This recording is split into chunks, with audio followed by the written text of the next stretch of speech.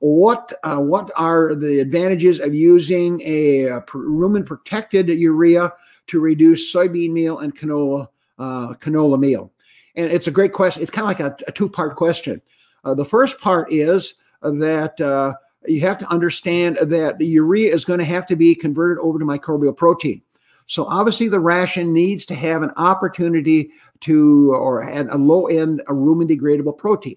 How will you know that? Well, you're going to use a rumen model. So let's say we're saying, yes, we are marginally low. When would this happen? High corn silage-based diet, a lot of dry hay would fit that in that category as well. Those would be type of forages that would favor feeding some urea. Now, his second question from Muhammad is that what about rumen protected? Simply means that it doesn't break down as quickly in the rumen, and that's a good plus. So the last thing I need is having this huge amount of ammonia being released over 1 or 2 hours that the rumen microbes may not be able to capture.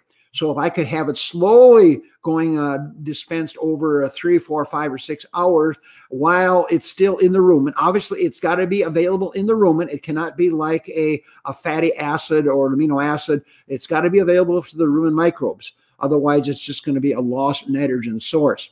And so the answer is yes, there could be a good use of the rumen-protected amino acid, a rumen-protected urea, excuse me.